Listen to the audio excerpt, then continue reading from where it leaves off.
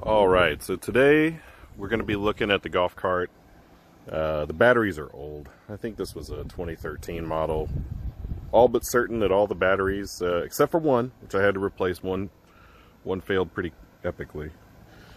So all original batteries, and they are just spent.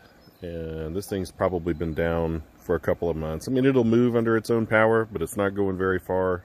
Certainly not very fast. So the mission is today, we are going to take these lithium batteries and put them in place of those lead acid batteries. So this should be fun. Hopefully it's not too bad. I tried to buy these batteries specifically to fit in this compartment, and it looks like we need to give this thing a little TLC. So maybe we can scrub these seats up, get some of these spots off of it. But you can see what we have in here now, and there's water coming out of one of the batteries. So yeah, typically not a great sign. But we're going to rescue this thing, get it back in order, we'll be good to go.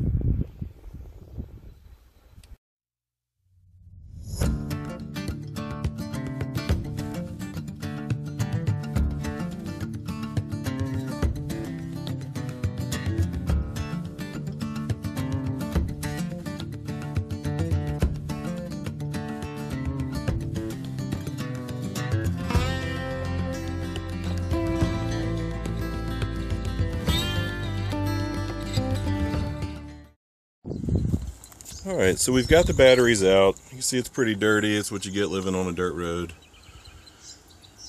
Got the motor, or the speed controller, I guess, in tow mode. So it's turned off, and there we can see the motor back there. Get the camera up. Honestly, looks like it's in fair shape other than being dirty. So when I brought the batteries over here, they were just not wide enough to be able to fit in this tray.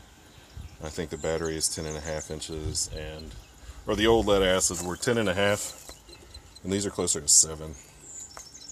So I'm gonna have to come up with something to get them to stay in there. I think that'll be the biggest challenge. Alright, so we don't want them to sit any higher. I'm going to get the tape out and see.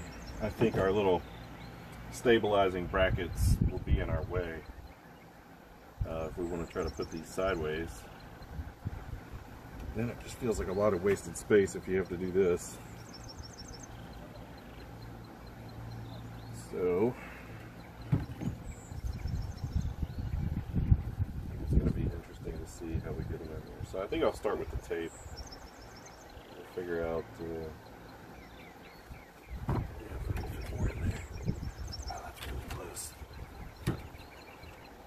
you know, suffice to say, I might be able to grind on that a little bit.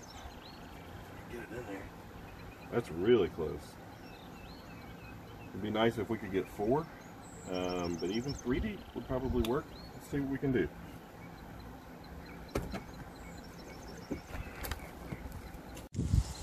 Okay, so I got to looking around in one of my project piles, and these were metal, just little metal strips that I had bought from Harbor Freight. That actually came as part of a table that I never put together.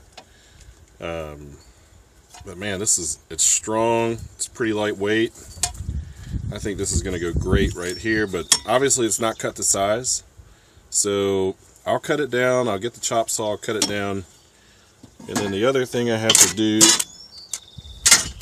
as you can see that right here, that's the tab there that was put in to stabilize. So you could technically get it in there, but it is really, really tight. So I think we've just got some dirt and debris and stuff like that down in the corners. So I think maybe just a little Dremel tool might just clear it out. I'm not sure that I have to grind it out. It would be much more of a pain. So we'll see what we can do. I'll film that too. Famous last words. I definitely had to grind this out. So with no kind of plan here and really no model to run off of, this was one of those projects where I really just had to try a lot of different configurations. And you can see me there taking inaccurate measurements. These batteries are not perfectly formed. I don't know if I'd refer to them as deformed, but they may have been advertised as mostly new, and I guess that's what they were, but there may be a slight bulge to each one. So I measured the top, but the sides did not exactly line up. So we did have a camera go power down during this, so I'm missing some of the footage, but suffice to say, I'm just getting in here to see if they'll all line up, and it is like really close, but they just don't quite make it. So when I said I was not going to have to grind it, or hoped I wouldn't have to grind it, I was dead wrong. I should have never said it out loud, because I immediately had to grind off all 4 tabs, so that's above and below that bar, and that part was not a whole lot of fun. It was just kind of a weird position. But what's cool is those steel bars that we had for that table, they ended up working perfectly. So I was able to put some locking nuts on there and get those guys in the right place, and they've been very sturdy. In one of the videos I did, I tried to bend it, but it didn't really fit in the sequence, so I didn't show it. But these things are really tough. So at any rate, got this part done. Was very happy with the way this came out, and really the only thing left to do is to go and build a top bracket to keep these batteries in place should we hit a big bump going real fast. Okay, so here is the battery pack as it stands right now. Haven't got anything connected yet. Spent some time putting the BMS together so we can go ahead and wire it up.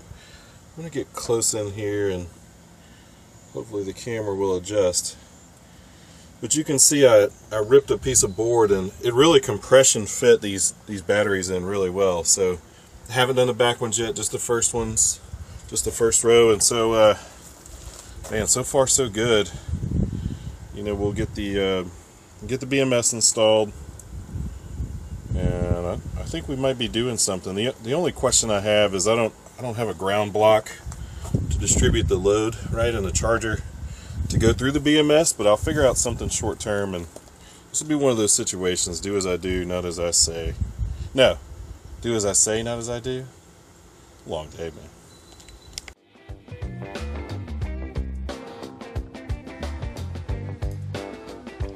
It really had been a long day. I look back at the footage that I took of this, and it was over the course of 7 hours. I don't think I was standing over the golf cart for the entire time. I finally proved a little bit of wisdom and went inside and did all these wire crimps in the AC. It's Texas and it's May, so it did get a little warm that day. But this ended up working well. It didn't work at first, but in the end, this BMS turned out to be stellar.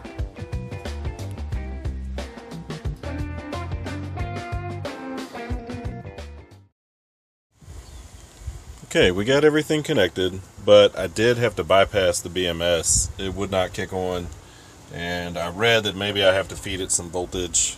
That may be true. I don't have any way to feed it voltage. The battery pack is too charged to accept a charge from my 48 volt golf cart charger. So I am going to just drive this thing a little bit, try to get the voltage down, and then we'll run through the BMS. I do not recommend running it without a BMS. Okay, so it is a few days later. We did end up getting the BMS to work, so I think there's some critical details I want to share to kind of summarize the video. There was a couple of wires that we had coming in here. I didn't really know what they went to, and it's something to do with the charging system. In fact, I can go ahead and pull these wires because they're not in use at all. But the charger that we bought doesn't really care about those wires, and it picks up the voltage anyway. Sometimes that onboard computer can tell the charger when to kick on and off. So there's our BMS. We do need to find a better way to mount it, as it's not really mounted at all. It's just kind of set in there. Now we did have to get a 300 amp DC breaker, which I strongly recommend. This thing going uphill, we pulled 140 amp at one point. But yeah, so all we had to do, I ran the batteries down just a little bit, and then I stuck the charger on there, and as soon as it sensed the amperage coming in, was able to kick on, and we've really not had any trouble out of it since. It's a pretty cool little interface that goes with it. If I can find some time to do some screen recording, I'll show you what that interface looks like. But it's Bluetooth. There's the little Bluetooth dongle there hiding out. But anyway, this thing rocks and rolls. Maybe I'll get the key and kind of prove that it moves, but it's been great to have the golf cart back. This thing probably has a 30-mile range on it at this point. Anyway, hope you guys enjoyed this. This took me forever. Do some planning first. I didn't. I kind of just jumped right in. But pretty cool. I'm pretty happy how this worked out. Got a few little finishing touches to put on it. But yeah, hopefully this thing lasts for a while. And the battery balancer, by the way, or the BMS, is working great. If you guys enjoyed this video, give us a like, and if you want to see more, hit the subscribe button. We'll see you on the next one.